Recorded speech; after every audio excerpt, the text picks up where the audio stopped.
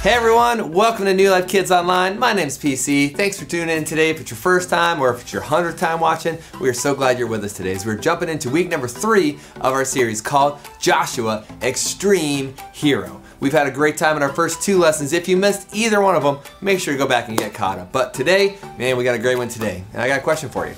Have you ever needed to be encouraged to do something? Like there's something you wanted to do, you wanted to jump off a diving board, it's a little scary and you just need a little encouragement to do it, and then your mom or your dad or someone cheered you on and you're able to do it. We all need a little encouragement sometimes, and we're going to talk about a time when Joshua needed some encouragement and what God did. Are you ready? Let's jump in and find out what happens. Here we go.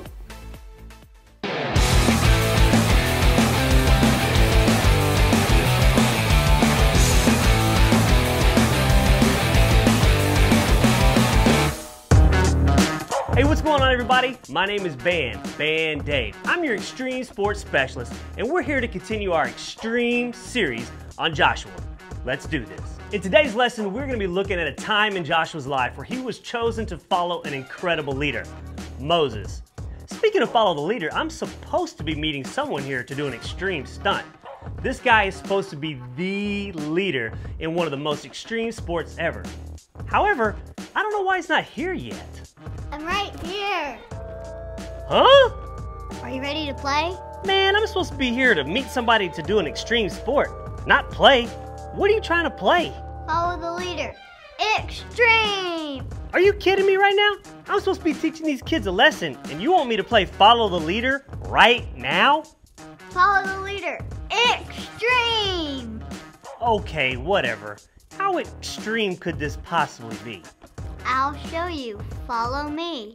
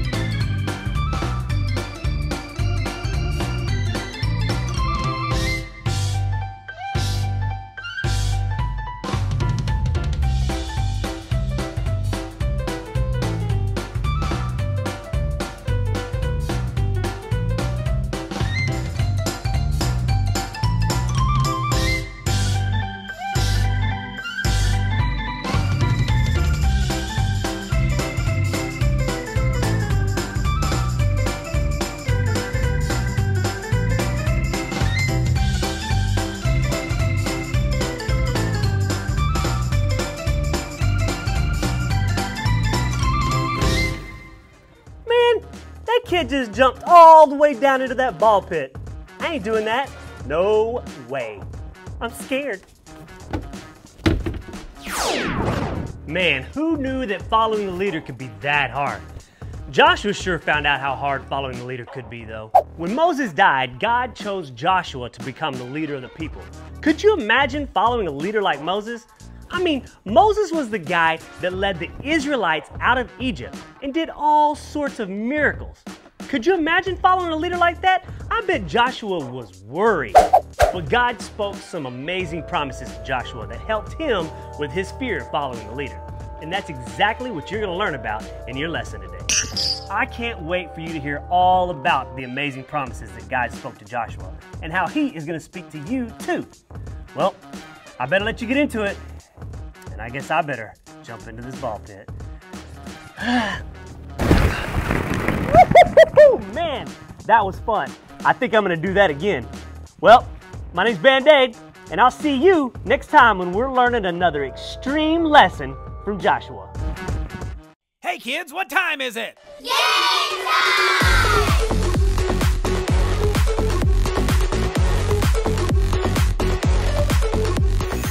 What's up, New Life Kids? What's good? It's Pastor Nar, Pastor Luke. We're here for a little bit of game time. Let's Today, we are playing Wheel or Doors. I'm not really sure how we play, but we're just gonna jump into figure it out. We're gonna dive in and see if we can't figure out how to play this game. Here are the rules. Each round, you'll decide if there are more wheels or doors. If you can see any part of the wheel or door, it counts. Okay. All right. Sounds pretty simple. All right. Are we supposed to say like fastest? Who says the fastest? Doors. But, wheels. What? Oh. We spoke too soon, Pastor Luke. I get it now. Ooh, Doors. Door. I just spilled a bone. I'm very sorry. Yes. Hey, all right. Let's go. Wheels. Wheels. I said it first. Let's Oh go. my gosh. Doors. Ah, it is doors. I said wheels. Why did I do that? It was a 50-50 chance. That was stupid. This round is a word search. Oh. Oh my. Door right there. Nobody can see another me pointing. door. Wheels. Another door. Oh, how many are in it? Wheels. Wheels. Doors. Yes. Gosh. I'm stressed. This round you need to unscramble the letters. Doors. Wheels. Actually, wheels. Doors. Should've answered wheels. Hey, get into it. Okay. All right. Which have have we seen more of in this game? Wheels or doors? Wheels. Doors. Doors. No, you can't change your answer. You see it. If you say wheels, then that means I get doors. That's automatically how it works. All right, last one. Let's I don't go. like this game. Which are there more of in the world? Doors. This is such a tough question because what counts as door? Like, is a trunk a door? Yes, like all your car doors. But what counts as a wheel? Is like a mechanism in like a nice watch considered a wheel? Or are we just talking wheels that like on a car or a You're chair? hurting my brain, man. It's an intense question. Then you have to think about the people who don't have doors on their houses, like people who live in countries that aren't as well off as us, you know, they live in a hut, there's no doors on that, but they might have a wheel on their cart or for their donkey or, you know. You're thinking way too hard. I'm gonna just say doors. Keep it simple. I'll go doors. I don't know, because a house only has like 2. All right, I'll go doors. Garage doors, trunk doors, trap doors, attic doors. All the doors. Front doors, back doors. Door. Doors. The band, the doors. Okay, it's doors. Oh, it doesn't actually give us an answer? No. There isn't an answer for this? Would you think somebody counted one of Yes. Nara. All right. Okay. Guys, listen. That's it for game time. You guys need to go now and have a time of worship. And as you're worshiping, I want you to pray for Nara, okay? That God would take a hold of her brain and you heard it. You just use it for His glory, because we need a miracle right now. It just happened when I was. Why would they tell you the answer? Like somebody went around and was like 1, 2, 3 in the entire world. Okay. Enjoy your time of worship, kids. Praise God for all the brain power that He has given you. Oh my gosh. We hope that you have a great rest of the service.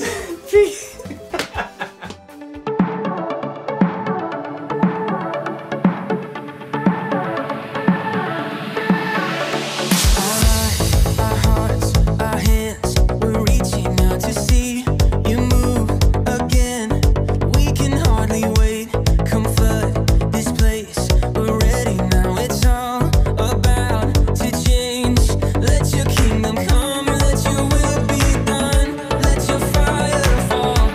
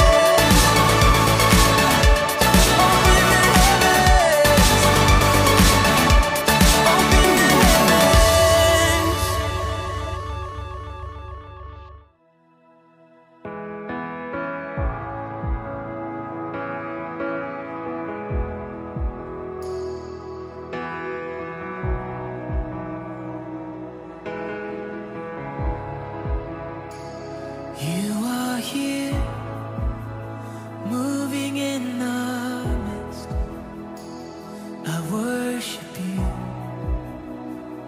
I worship you. You are here, working in this place. I worship you. I worship you. You are here, moving in our midst. I worship you. I worship you. You are here, working in this place. I worship you. I worship you. You are waymaker, miracle worker, promise keeper, light in the darkness. My God, that is who you are. You are waymaker, miracle worker, promise keeper, light in the darkness. My God, that is who you are. You are here, touching every heart. I worship you. I worship you. You are here, healing every heart. Oh, I worship you, Jesus. I worship. You're turning lives around. You are here, oh, turning lives around. I worship you. I worship. You're mending every heart. You are here, and you're mending every heart. I worship you, yeah. I worship you, Lord. And you are waymaker, miracle worker, promise keeper, light in the darkness. My God, that is who you are. Yeah, you're the waymaker, waymaker, miracle worker, promise keeper, light in the darkness. My God, that is who you are. Yeah, sing it again. You are, yeah, waymaker, miracle worker, promise keeper, light in the darkness. Yeah, my God, that is who you are. Oh, it's who you are, Jesus. Yeah, the waymaker, miracle worker, promise keeper, light in the darkness. My God, that is, sing, that is who you are. Oh, that is who you are. And that is who you are. Oh, and that is who you are. That is who you are. My Jesus, that is who you are. That is who you are. Oh, we lift you up. That is who you are. That is who you are. My Jesus. Even when I don't see it, you're working. Even when I don't feel it, you're working. You never stop. You never stop working. You never stop. You never stop working. Come on. Even when I don't see it, you're working. Even when I don't feel it, you're working. You never stop. You never stop working. You never stop. You never stop. Oh, even when I don't see it, you're working. Even when I don't feel it, you're working. You never stop. You never stop working. You never stop. Yeah. Oh, even when I don't see it, you're working. Yeah. You never stop. You never stop. You're the way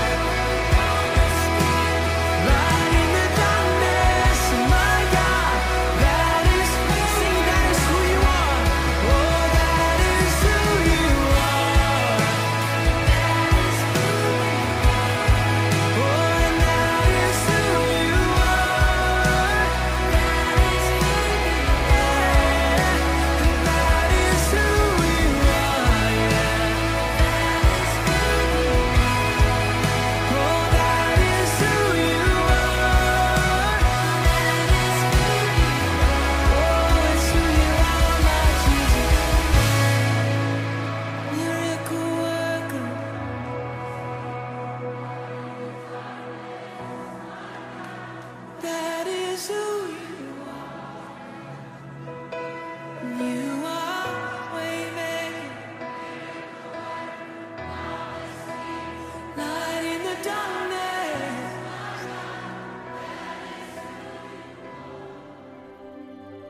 Well, you know what time it is? It's time to go and get your Bibles. If you already got it handy, you're set. You can just chill out for 10 seconds. For the rest of you, make sure to go get a Bible, whether it's a Fire Bible, your parents' Bible, or just pulling it up on a tablet or a phone. Whatever it is, make sure to follow along at home. But we're going to give you 10 seconds to get ready.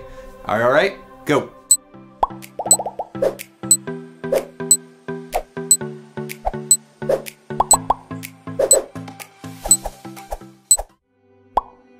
All right, welcome back. Hopefully you're ready to go. Make sure to turn to the book of Joshua, chapter 1. That's right, Joshua has his own book in the Bible that talks about all the things that happened in his life. We're gonna be looking at that for the rest of the series. The last 2 weeks we've been leading up all the stuff, preparing him, getting him ready to take over for Moses. And today we're gonna see what happens as he gets ready to start. Are you ready? Joshua, chapter 1, or page 259 in your Fire Bibles. Today, we're going to learn all about a moment in Joshua's life when he really needed some encouragement. Even though he was one of the spies that believed that God could take him into the Promised Land, Joshua faced an extreme assignment from God. Moses, the leader of God's people, had died, and God's people, the Israelites, had no leader. Joshua didn't know what to do, so he went out to be alone and to pray. Suddenly, God appeared to Joshua, and he said, "Joshua, my servant Moses is dead." Well, I'm sure that Joshua must have been thinking, "I know that already, God. It's not exactly a newsflash." But then God told Joshua that he must lead the people across the Jordan River and into the land that God was giving them.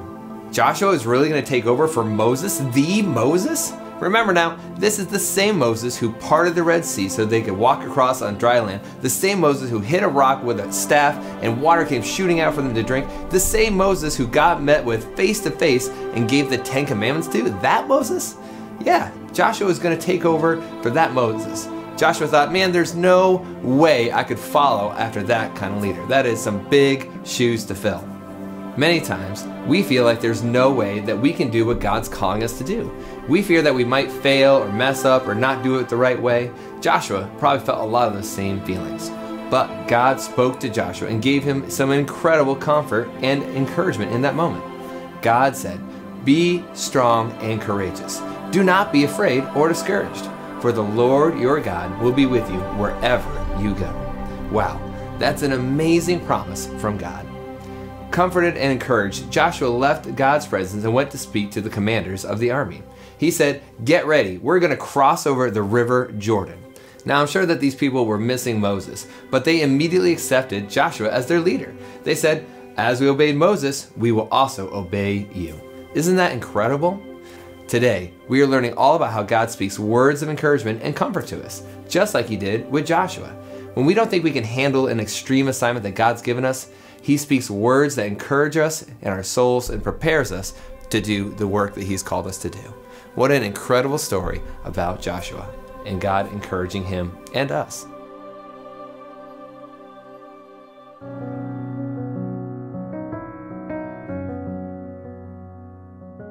Wow, what an amazing story. Have you ever been in a place where you're like, man, I'm just not sure what to do. Man, I'm not really sure if I'm supposed to do that. We can always talk with God. And you know this incredible vehicle that we have to talk with God? It's called prayer. We get a chance to open our mouth, and before we even start talking, the Bible says that God knows all about it and he has an answer. How amazing is that? Sometimes I ask questions and people don't have an answer. But every time I talk with God, he has an answer to my question, to my concern, to my worry, to my problem, to my situation. And we can have confidence in knowing that God hears us, and not only does he hear us, but he has the ability, the power, and the strength to answer it. So if you're ready, I'm ready. I want to pray with you this morning. So let's pray.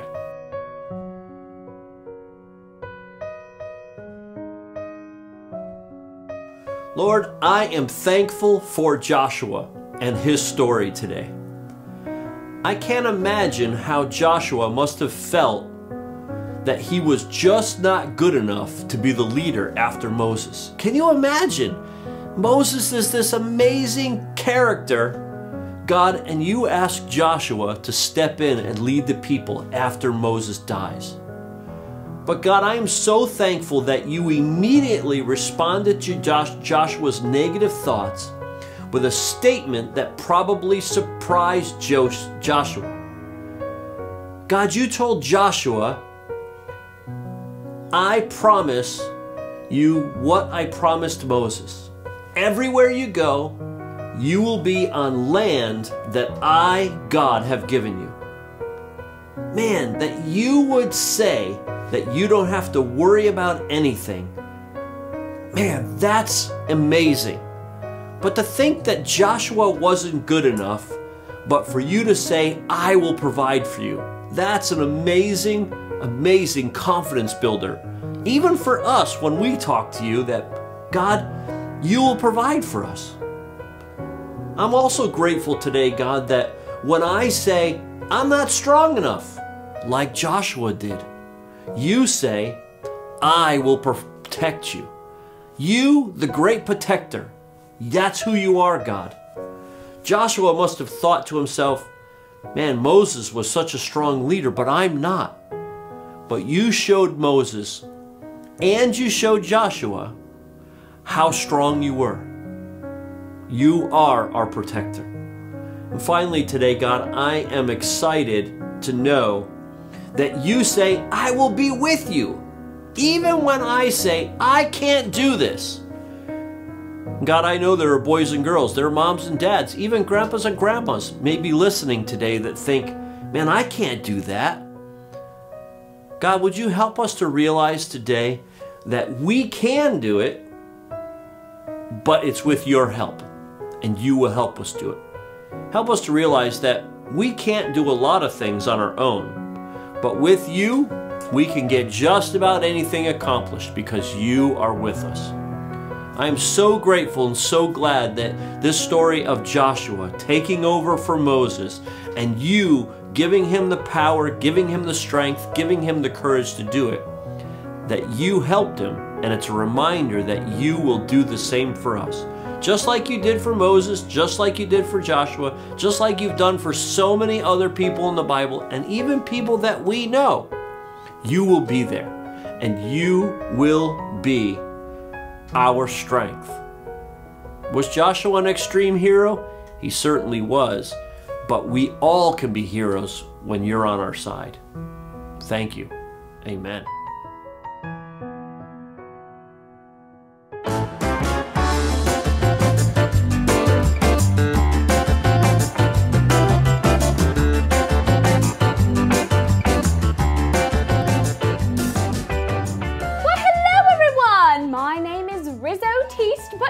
Goes by Rizzo anymore, so you can just call me Artiste.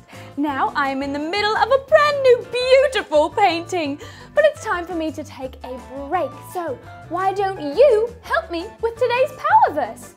The thing is, last night as I was painting this power verse, I started sleepwalking again, and I was using pictures instead of words.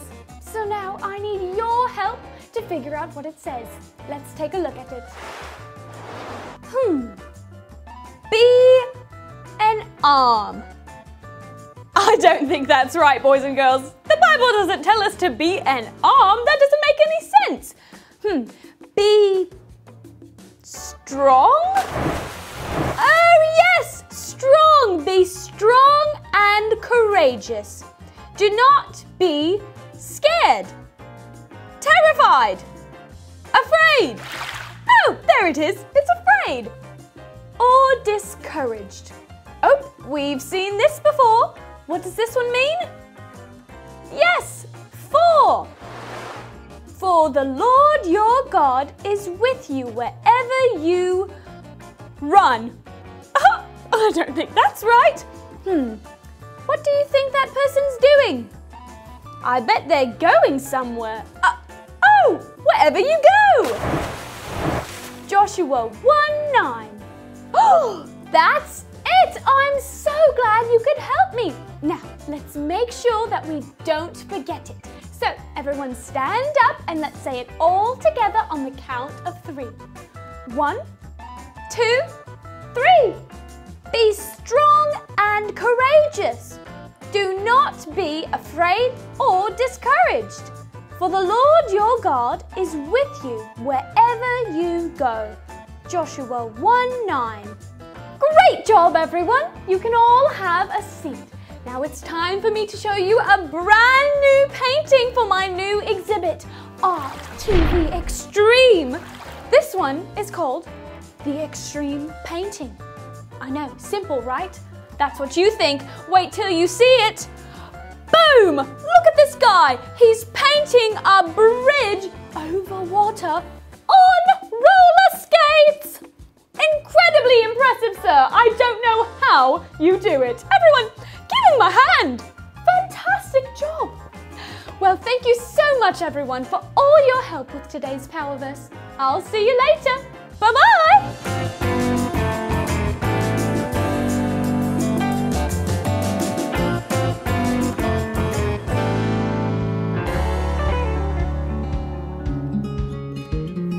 You know what time it is? It's debrief time! We have had such a great time today talking about Joshua, losing Moses, that's a sad part, but what a great story about how God just connects with Joshua, and God wants to do the same thing with you, man. He loves you so much, He wants to connect with you, and He wants to talk with you. Now, He doesn't gonna come and talk audibly to us. If we do that, man, that might freak us out. But He wants to talk to you inside, in your heart. See, He's your forever friend, and your forever friend wants to communicate with you. And so, just like God does with Joshua, God can do that with us. We just have to open our heart and open our mind and let Him do that. So what I want you guys to do right now is I want you to get with your family, get with some friends, connect, and just chat a little bit about what you got from the story. Let's debrief a little bit. You ready? Let's do it.